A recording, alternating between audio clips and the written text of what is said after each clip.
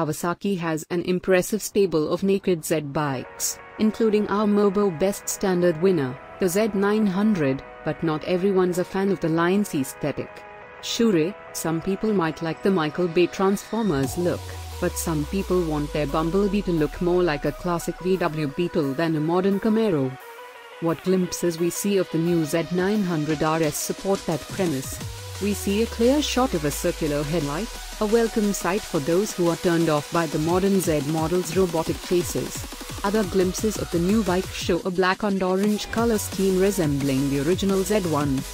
From the name, we can surmise the RS uses the same 948cc inline-4 as the Z900, and likely the same frame.